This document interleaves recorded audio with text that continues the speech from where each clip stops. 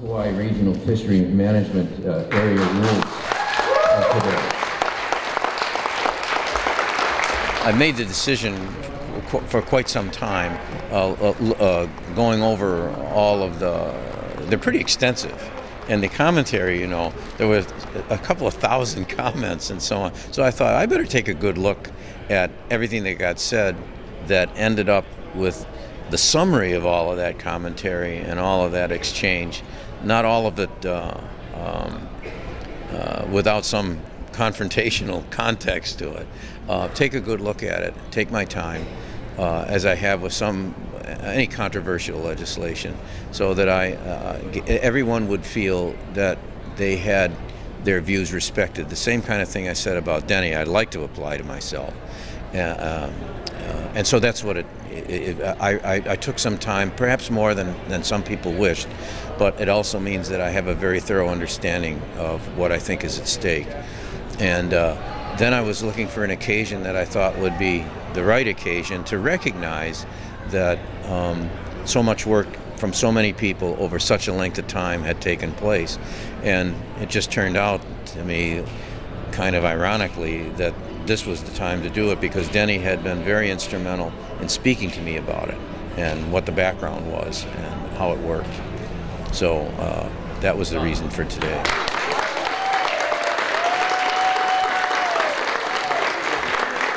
Well, I think there's a clear differentiation in the motivation behind the rules as they evolve, and what the outcome will be in terms of differentiating commercial activity from ocean recreational activity.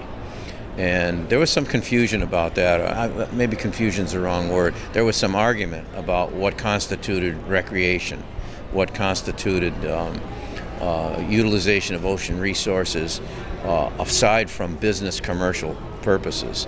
And arguments were made on both sides. But I think what resulted as a result of those conversations and that testifying and the consideration that the Land Board gave was being able to set up a series of rules that make it clear where you go if you want to do commercial activity and what needs to be sustained and supported for really ocean resource recreational purposes. I think it's pretty clear. And I want to give a little credit to the Land Board on this.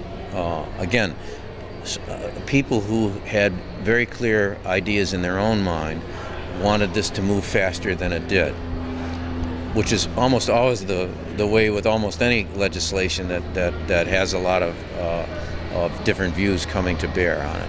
But the board took its time, and as a result, even if somebody is disappointed or elated that the rules have been signed, no one can honestly say that they did not have their point of view heard and listened to. Not always the same thing.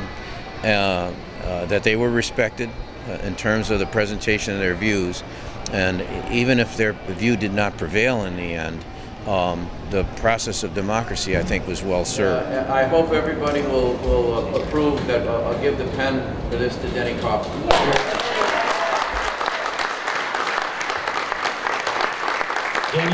Denny.